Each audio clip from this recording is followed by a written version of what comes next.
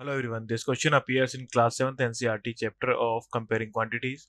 This is 7th question of its exercise 8.3. So the question says that chalk contains calcium, carbon and oxygen in the ratio of 10:3:12. Find the percentage of carbon in chalk.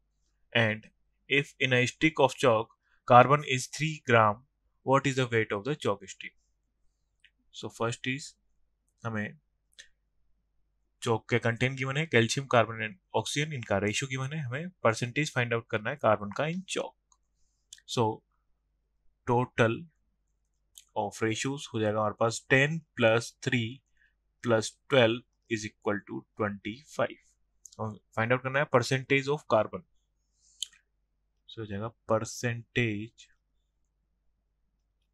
Of carbon in Chowk is equal to, हम देख लेंगे carbon का part कितना है. So carbon का part है हमारे पास 3 out of 25 and हमें परसेंटेज फाइंड आउट करना है. सो हम इसे 100 से मल्टीप्लाई कर देंगे.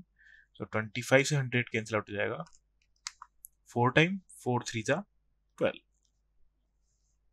सो आ जाएगा हमारे पास 12%. तो 12% carbon in a choke is present. Second है, if in a stick of chalk carbon is 3 gram, what is the weight of the Chowk stick. सो हम अज्यूम कर लेंगे weight of chalk stick is equal to x gram. Assume so हमें पता है carbon का wait है 3 gram and carbon percentage है 12%.